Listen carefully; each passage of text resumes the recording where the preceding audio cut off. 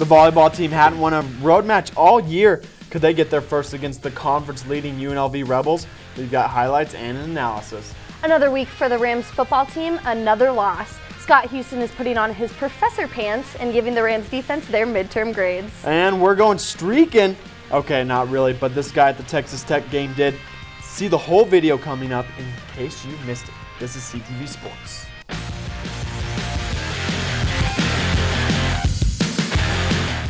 Welcome to CTV Sports. I'm Ryan Hillman, joined this week by Riley Adams.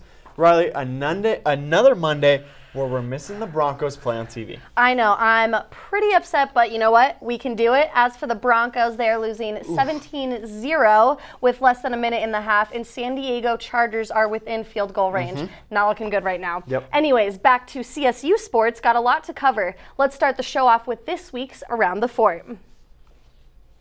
Let's start with the volleyball team. The Lady Rams finally got their first road win of the season, and it came against a very important opponent, the Mountain West leading UNLV Rebels. But the Rams didn't just beat the best team in the conference. The Rams swept the Rebels in the Rebels' home court. The Rams' victory was led by Dana Cranston, Bree Page, and Megan Ford, who combined for 35 kills in the match. After a week away from Moby, the Rams are back at home playing Boise State this Thursday at 7. Make sure you get out there and get Moby rocking. Now, speaking of Moby rocking, the CSU men's and women's basketball teams gave CSU Ram fans a sneak peek at both teams tonight during their new Moby Madness event. The event introduced both teams for this year, players, as well as both new coaches, Larry Eustace and Ryan Williams. The players competed in different events such as skills, competitions, a three-point shootout, and a dunk contest to conclude the evening. Players and coaches were available to sign autographs for the fans after. We'll have video of the competition for you on our website tomorrow morning. And finally, for the 6th straight week, the Rams football team finished the weekend with a loss that came against the San Diego State Aztecs. This loss is pretty much another case of deja vu for the Rams, both sides of the ball not playing well enough to keep up with the Aztecs. However, we did see some very promising glimpses out of freshman quarterback Connor Smith. Smith went 18 for 22 for 165 yards. He didn't throw any touchdowns, and he did throw an interception. But that throw did go through the hands of a Rams receiver before it was intercepted. The Rams have a bye week this week before playing Hawaii, giving Coach Mack a long time to decide who will be the starting quarterback for that game. Sticking with the football team, last week our very own Scott Huston gave us his midterm grades for the Rams offense. And this week Scott is giving us his midterm grades for the Rams defense. Scott, take it away. All right, thanks, guys. Last week, I received some flack for putting the offensive side on academic probation. But this week, it is now time to give the defense their midterm grades, starting with the defensive line. This unit had the most questions coming into this season, with almost the entire starting unit from last season gone. But they have performed a lot better than expected through most of the season. Transfers like Lanston Tannehill from Appalachian State have been a blessing, but they still haven't been what the Rams need to be a 500 program. Late in games, they start to get overpowered, but that's a lot due to the fact that they cannot get off the field. They have not been great this year, but have done very well for the position they're in. Midterm grade, C. All right, on to the linebacker unit. This has been arguably the best unit for the entire football team. Leaders James Skelton, Shaq Barrett, and freshman Corey James have led this team. They lead the team in sacks and tackles, but have regularly struggled against the run. Most teams have been able to get past the first wave of defenders to get into the secondary for the big run game. Just watch any footage from the Air Force game. This crew is leading the team, but still has a lot of room for improvement, C+.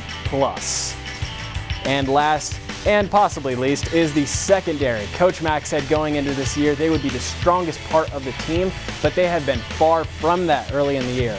They were exploited and caused the Rams to lose quite a few games. However, Coach McElwain called them out and challenged them to play better a few weeks ago, and they have responded, playing very tight coverage against Fresno State and San Diego State. It's difficult to grade such polar opposites, so the midterm grade, incomplete.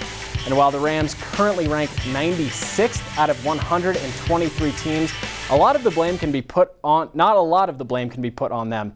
The offense has not been able to stay on the field and has been committing a lot of turnovers in very bad territory. But with that said, they still need to be playing better in the second half of the season if the Rams want to be more than average.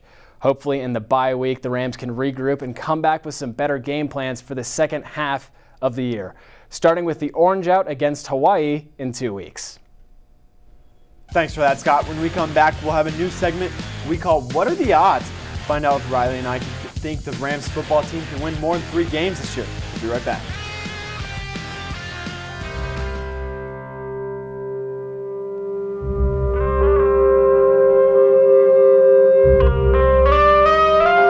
"7,000 high school students drop out every school day. That's a line of desks more than 4 miles long. We can keep students in school.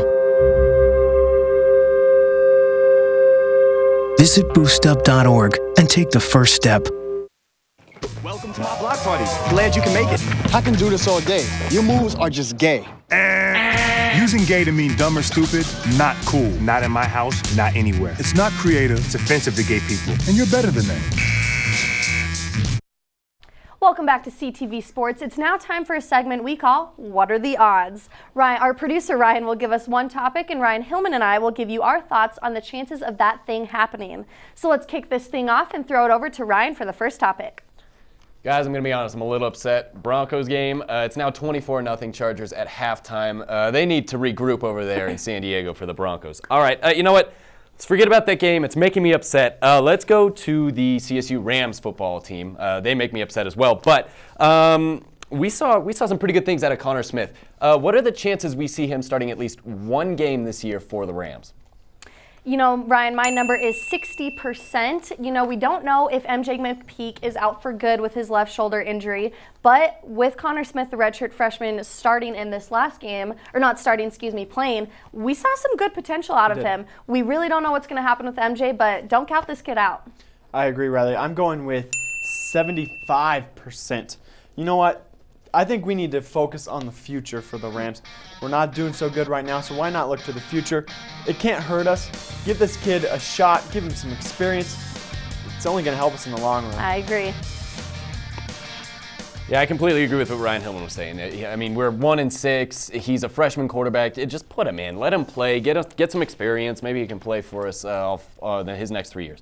Okay, we mentioned earlier the Rams volleyball team beat conference-leading Rebels. They're 11-6 now. They still got 11 games to play. 6 of those games are away from Moby, where the Rams have struggled. Guys, what are the chances the volleyball team is playing in the national tournament at the end of the season?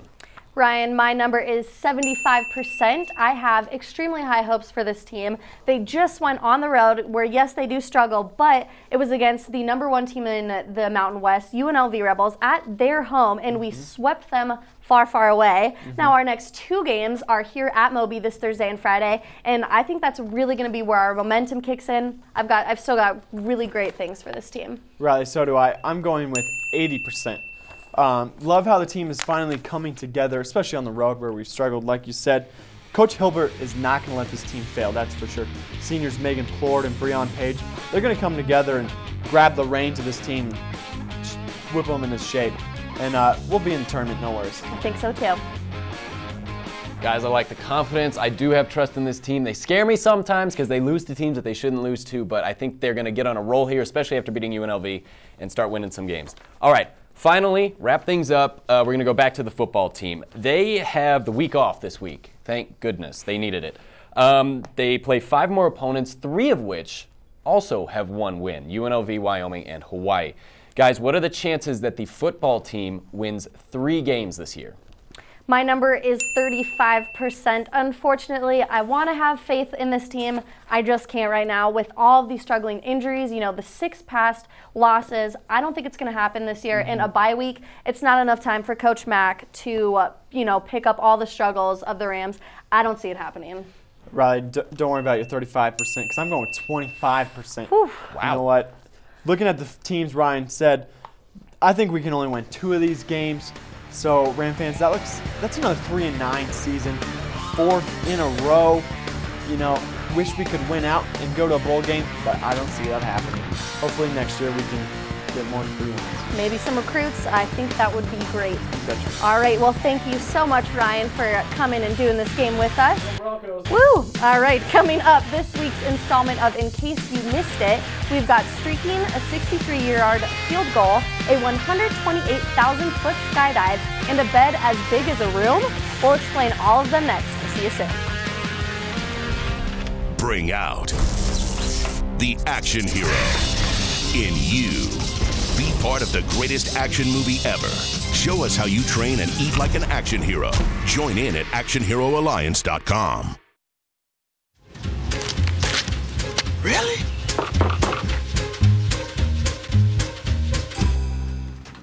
Buzz, what's up, man? You left some leaves burning out here. Yeah, I just came in just for a second. Come on, man. If it's too hot to touch, it's too hot to leave. You could torch the whole neighborhood. It's a good point there, Smokey. 9 out of 10 wildfires are caused by humans. Only you can prevent wildfires.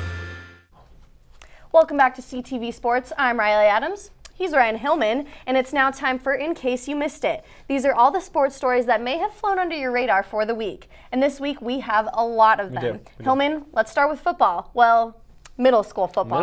Middle school. We've got a 14-year-old Blake Carter showing all the NFL kickers just how easy it is to break their record of the long field goal. Look, this kid's in 8th grade. 8th grade? This kid just hit puberty. Absolutely. You can tell, I guess. I mean, just look at the Cowboys losing yesterday because their kicker missed it. Sign this kid up. I think he took his place already. He deserves a couple $1 million. He's in the NFL soon. All right. Riley, I got a queen-size bed. I got a full. All right. Well, Al Jefferson of the Utah Jazz decided a California king-size bed wasn't big enough. Just wasn't. So look at this. He got a custom-made bed, which is 10 feet by 12 feet. But those aren't the most impressive numbers, Riley. The bed cost him an impressive number of $23,000 moolah dollars. Ooh, I cannot believe that number. You know what? If that much money was a quarter in my pocket, I may get a bed that size too. But you know what? That could probably fit maybe a small village. I don't know. It's a little over the top. The Jazz are going to have some great team chemistry this year. Team bonding for sure. Now, Yep. Ryan, as you know, we have a soft spot for streakers. We do. Sometimes they're the most entertaining part of the game.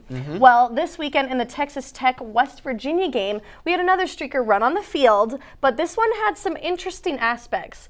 Now, instead of taking his clothes off and then going onto the field, this guy decides to take his clothes off on the field, maybe do a little dance for the security guards. I think it's pretty funny with all the cowboy hats the security guards are wearing as well. Where are the ropes and horses? I think that would have improved this much better. Because we're in Texas, so it fit right in. I think so too. And for the fans, I mean, what a show. Oh yeah, this definitely took some planning. I love it. This Love is it. the best streaking I've ever seen before. #1 for sure. All right, Riley, we got to give a special CTV shout out to the man that accomplished something that no one has ever done before or even thought of. That is Felix Baumgartner, who broke the world record for highest skydive ever. He was 43,000 yards in the air and was the first human to break the sound barrier. You know, Ryan, I've skydived before, and I really don't think I could do this. He is an absolute beast. This is amazing. Just thinking, he was looking at a small planet, and that was Earth. That's how high he was. Absolutely. I can't even imagine what we can do later on with all that technology. I'm excited to see what can happen. Absolutely. All right, well, that's all the time we have for you tonight. Be sure to check out us on website ctvnews11.collegian.com for all the clips you may have missed from this week's episode or our other ones. Yes, and especially check tomorrow for highlights of the Moby Madness event happening right now over at Moby Arena. Big dunks, I know for sure. Also, be sure to follow us on here on Twitter. We got some good stuff to say. For all breaking news in the sports world, for Riley Adams, I'm Ryan Hillman. We'll see you next week. Students are responsible for all CTV content, therefore they bear responsibility for the decisions they make. CTV is not an official program of Colorado State University, but is produced by an independent, nonprofit corporation using the name CTV pursuant to a license granted by CSU.